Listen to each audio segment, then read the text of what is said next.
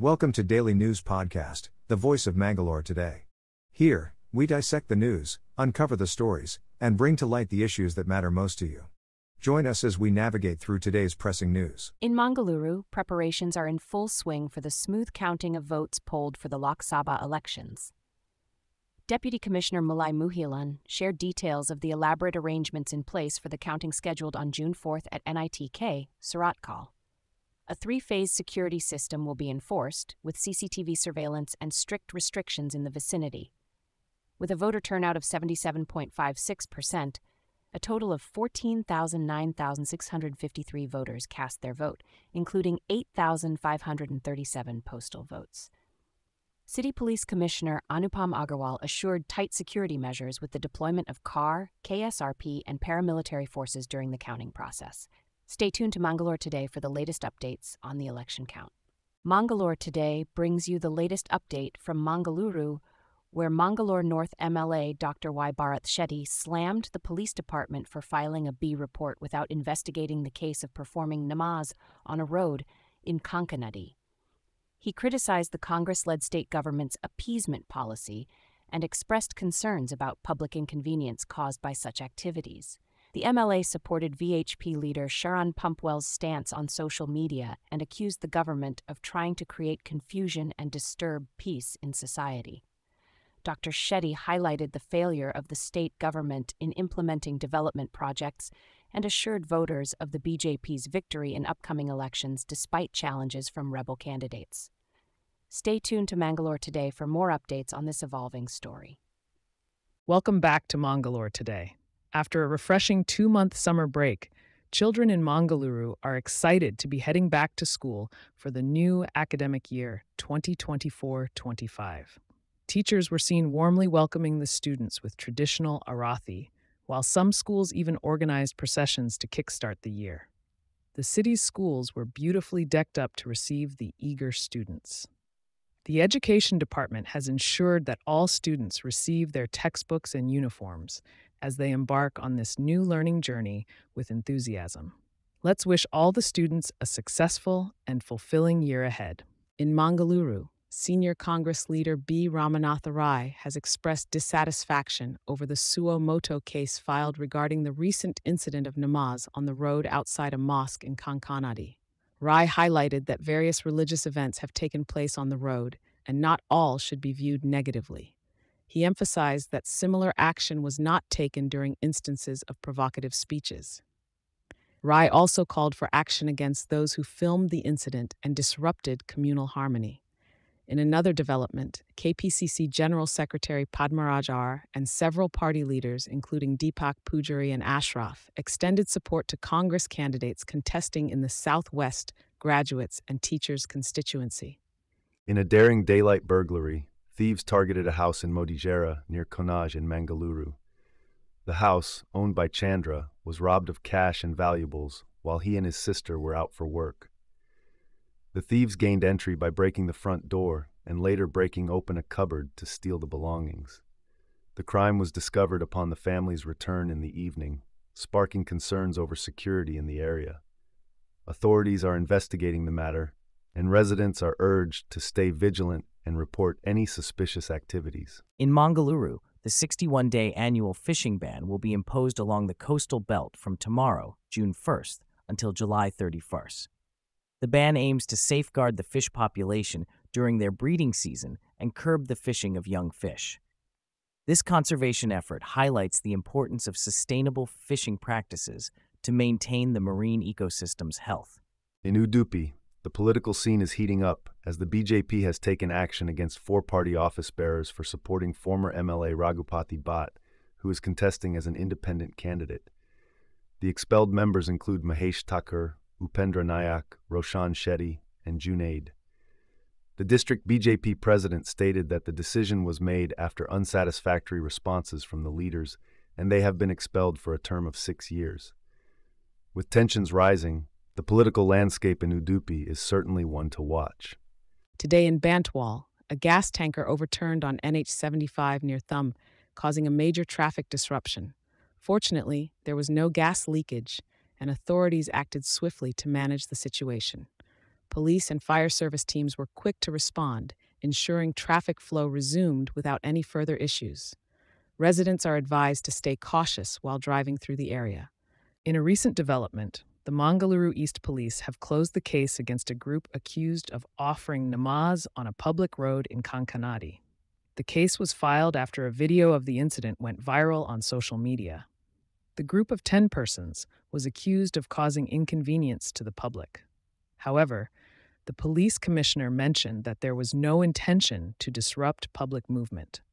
As a result, the case has been closed by filing the B report. The inspector who filed the case without informing the higher authorities has been sent on compulsory leave.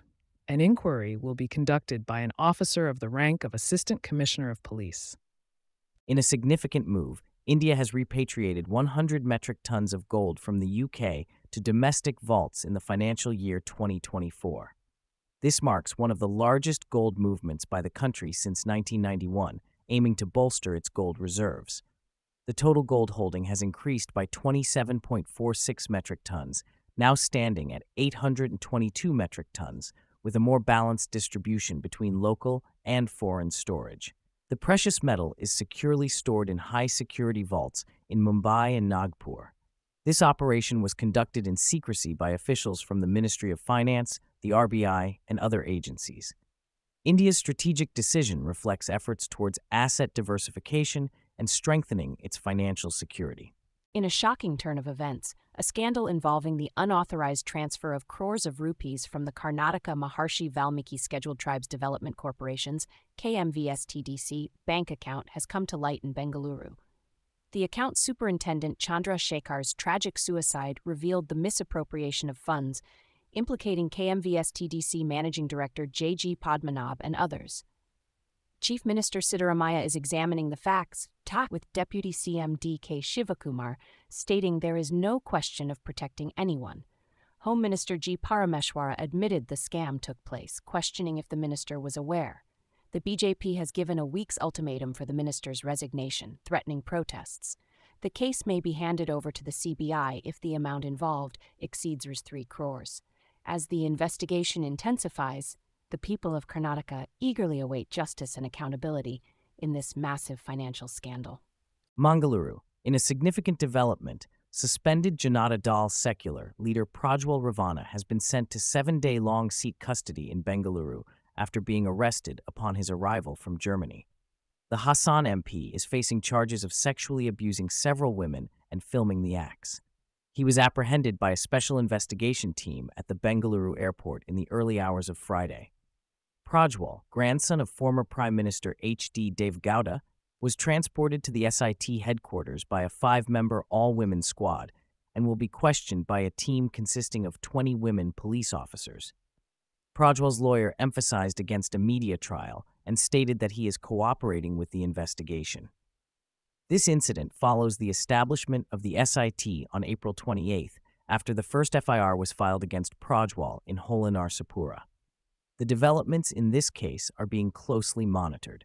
In an incident that caused panic among passengers, a Vistara flight from Delhi to Srinagar was at the center of a bomb threat scare. Flight UK 611, carrying 177 passengers and 1 infant, landed safely at Srinagar Airport after security forces swiftly responded to the situation. The aircraft was directed to an isolation bay upon landing as per standard protocol. Thankfully, all passengers are safe, as thorough security checks were conducted and no explosives were found on board. Following the hoax call, flight operations were temporarily halted for over 2 hours at Srinagar Airport. Authorities are now working to identify the source of the threat and ensure the safety of all air travel. Vistara reassured that the safety and security of passengers, crew, and aircraft remain their top priority. In a dramatic turn of events, Mangalore Chief Minister Arvind Kejriwal announced his decision to surrender before the police at Tihar Jail on June 2nd in connection with a money laundering case related to the now-defunct liquor policy. Kejriwal, who has been on interim bail since May 10th, revealed concerns about his health, stating doctors warned him about potential signs of a serious illness in his body. Defiant and resolute, Kejriwal proclaimed his commitment to fighting against dictatorship and alleged harassment by the BJP. Despite facing challenges during his previous jail term, Kejriwal vowed to continue working for the welfare of Mangalore residents. He urged the public to support his unwell mother during his time in jail. This development comes as Kejriwal navigates legal proceedings linked to the liquor policy case, further emphasizing his unwavering dedication to his political commitments.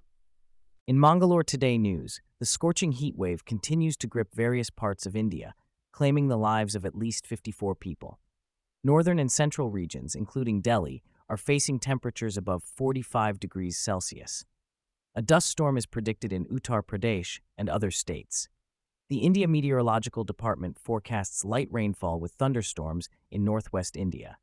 Tragically, Bihar, Odisha, Jharkhand, and Rajasthan are among the states reporting heat stroke-related deaths. In Delhi, a man succumbed to organ failure as his body temperature soared to a staggering 108 degrees Fahrenheit. The IMD warns of severe heat wave conditions in several states. Meanwhile, the southwest monsoon has advanced into Kerala and is predicted to reach more southern and northeastern states soon.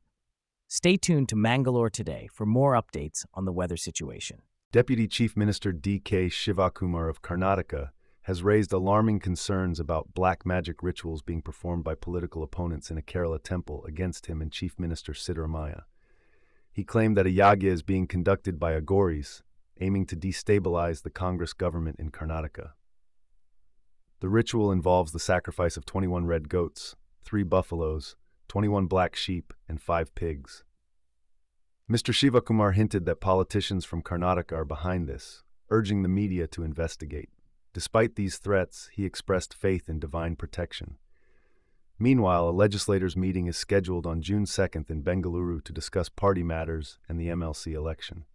Among 300 aspirants, 65 have been shortlisted, including Dr. Yathindra, CM Siddaramaiah's son.